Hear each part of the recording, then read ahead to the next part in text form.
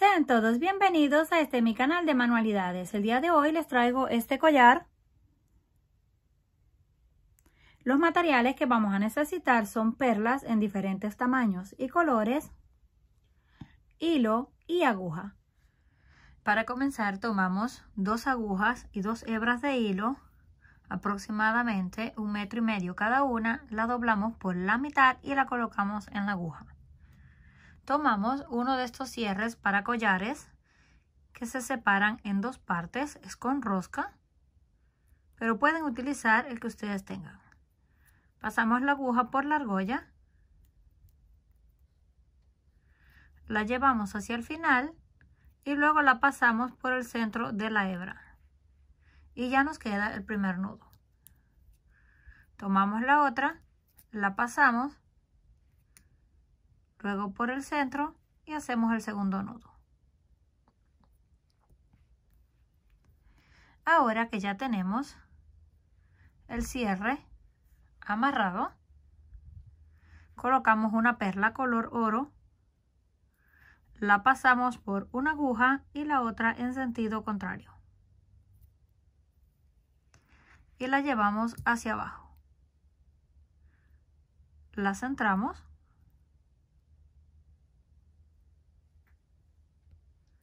Ahora colocamos 2 en un lado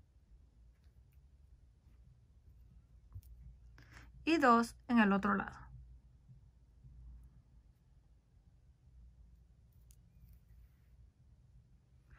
Luego pasamos una color verde y la cruzamos con la otra aguja en sentido contrario.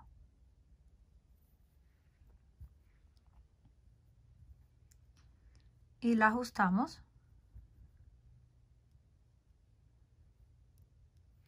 en la parte de abajo. Ahora colocamos una color oro en un lado, otra en el otro lado y luego una verde a cada lado.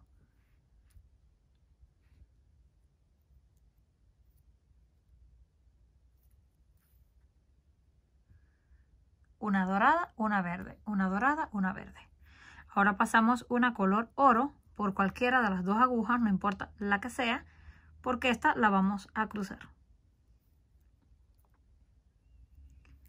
Y la llevamos hacia abajo. De aquí en adelante comenzamos a repetir desde el inicio.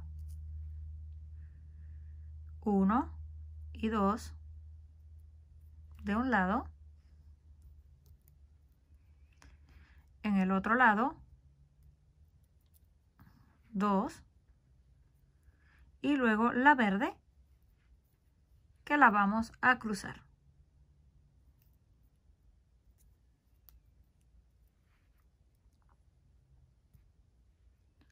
Ahora corresponde 1 y una verde.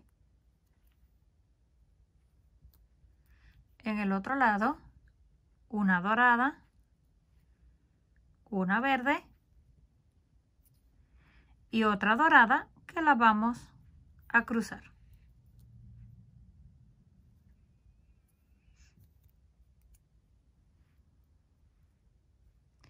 Esto es todo lo que vamos a estar repitiendo. Aquí tenemos el segundo.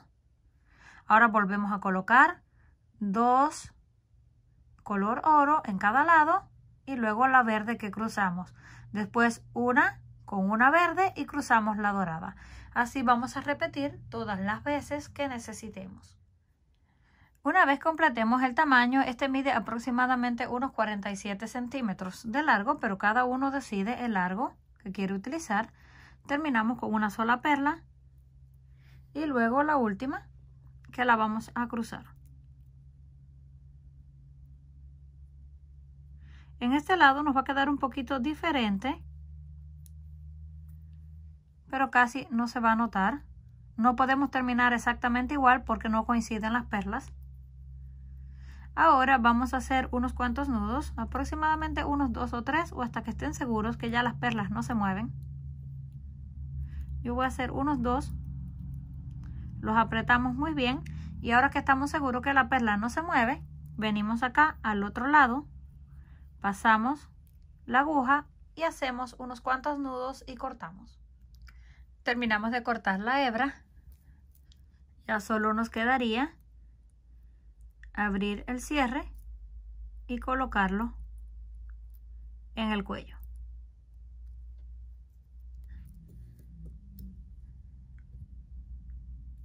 Comenten qué les pareció el resultado final. Si les gustó, por favor, no olviden regalarme un like. Si aún no estás suscrito al canal, no olvide hacerlo, que es fácil y gratis. Nos estaremos viendo en el próximo video.